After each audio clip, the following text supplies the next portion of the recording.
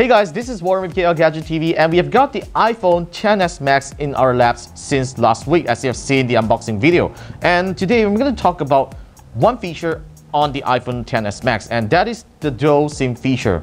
Well, you might think that the dual SIM feature is really not a big deal on an iPhone because like Android smartphones have been doing dual SIM for such a long time. But it's really interesting to see how Apple has implemented the dual SIM feature onto the iPhone XS, XR, XS Max this round, because I've been using it for a couple of days really, and I somehow find the dual SIM feature still a little lacking. And this model that I've got over here is the Hong Kong unit. All thanks to 7 Mobiles in the neighborhood and Shopee for sending this unit over for our evaluation. And this is the model that is also being sold in China, which means the SIM tray actually supports 2 physical SIM cards. And in the Malaysian market, we might be probably getting the eSIM version, which means you're still only able to insert 1 SIM card, and there's another embedded SIM, aka eSIM, right inside the phone. So, I actually like the Hong Kong version of the iPhone XS Max better in that way, because like most Android phones these days still accepts 2 physical SIM cards, and there's not many operators in Malaysia here that supports eSIM. Only Maxis. Maxis is the only operator here that supports eSIM, but there's no guarantee that once the iPhone XS and XS Max gets official over here, that the other telcos will probably also launch their version of eSIM. So before we go further into it, let's talk about the benefits of eSIM. So eSIM, as we call it, an embedded SIM, is a little chip that is already built right inside your phone to technically save space. So obviously, this round when Apple promoted the dual SIM feature on the iPhone XS, XS Max, and the XR is because there are in fact a lot of iPhone users who are regular travelers. So one of the things when you use a current gen iPhone is that when you go to overseas and you don't want to spend on expensive roaming charges and so on, so you gotta take out your SIM card and put one into the phone itself so that you can avoid all those roaming charges while still receive messages from WhatsApp and do some internet surfing on your phone.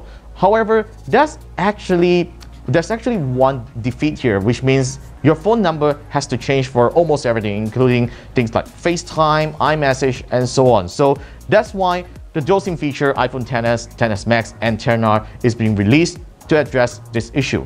There's something about it. I still think that I don't really like the idea of eSIM, even though I know it's pretty convenient. It's like, let's say if you want to port to another operator from one another, you just gotta scan a QR code and flash some software right inside, and you will be automatically switched to the other operator. But then in most cases, I mean, it's probably me, and that kind of use case might change in the future. I still prefer to just swap out my SIMs like easily to another operator, because that feels a lot faster, and I don't need to do all the complicated process apart from visiting the telco or even just downloading the app. I just think switching physical SIM cards is really much more convenient. So yeah, the Malaysian version of the iPhone XS, XS Max, and XR is most likely going to be the eSIM version, because that's what it is selling in Singapore right now. So in Malaysia, we usually get iPhones that is already sold in Singapore. So yeah, accept the fact we're going to get the eSIM version.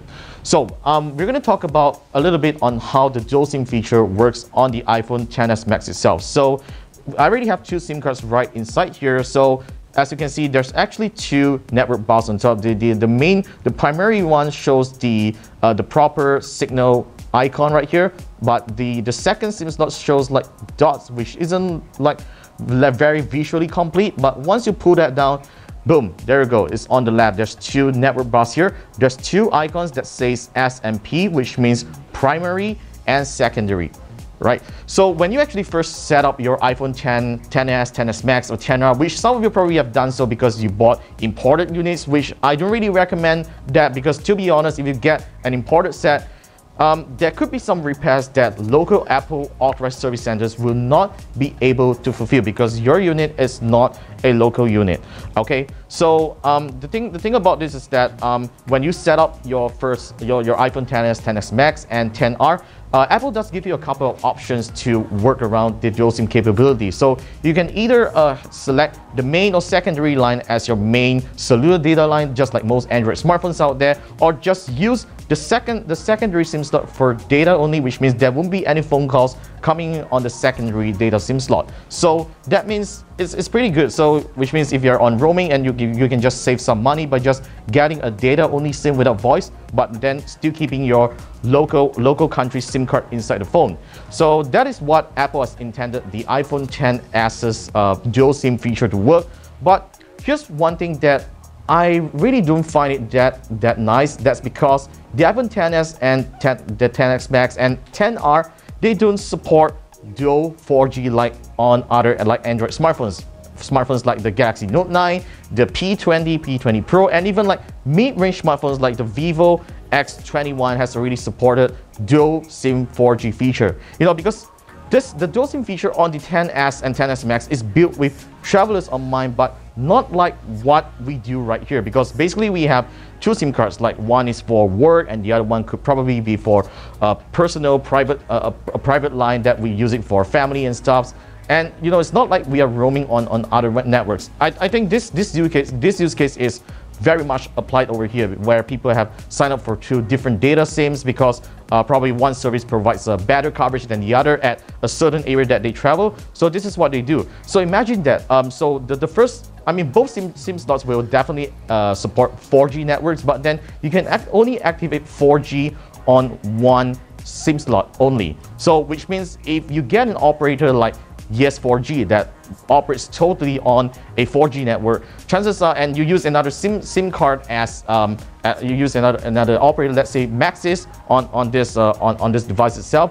So chances are your Yes 4G is not going to work if you're using your Maxis line as the main line. So it's going to have no signal at all, and that's going to be it. Your Yes 4G SIM is going to be dead. So I don't think that's really a good thing, because this phone is really so expensive. The 256 gig model of the iPhone XS Max here costs about $6,000. I mean, according to 7mobile's price list, but I assume that's going to be the price tag as well when it reaches Malaysia. So that's actually not a good thing if you want to have if you want to use dual 4G on this phone itself. So another thing that I find that is not so nice, especially with the use case here in Malaysia, is that you know, like I said, if you use two numbers for contact, one for personal and one for work, and if you actively use iMessage as your main messenger, the problem here is that your iMessage and FaceTime line can only be enabled on one single number, and that's not really a good thing. Like I said, if you use two numbers right here, you're gonna face some trouble. You gotta manually switch yourself. If let's say it's after work and if you want to have people reach out to you on FaceTime or iMessage, you gotta manually switch them over here, which is actually quite a hassle, to be honest.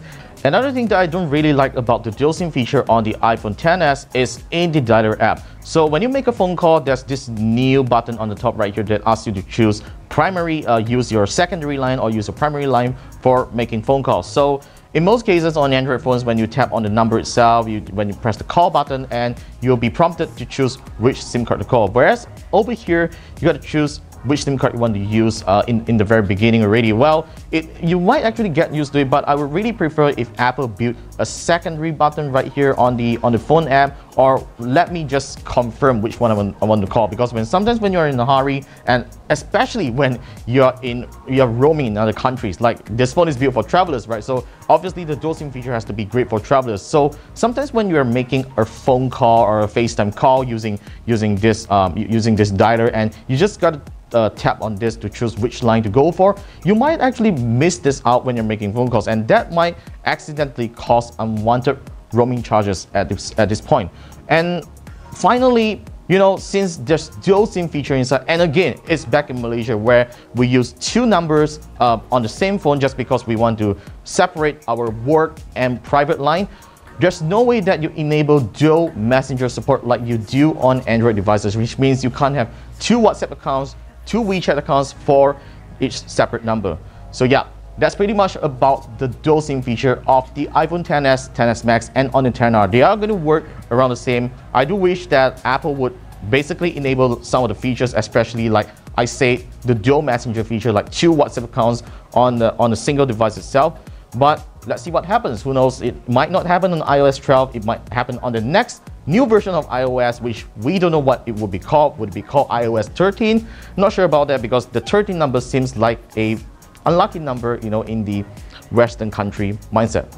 But we'll definitely see about that. So yeah, the iPhone XS Max has been a great phone. I have a very limited time in using this phone, and I'm not going to conclude my review of the iPhone XS Max right now because this is not the official unit that is being sold in Malaysia. So like I said, the Malaysian version of the iPhone XS, XS Max and the XR will be the eSIM version. But let's hope that might change when the phone officially launched here.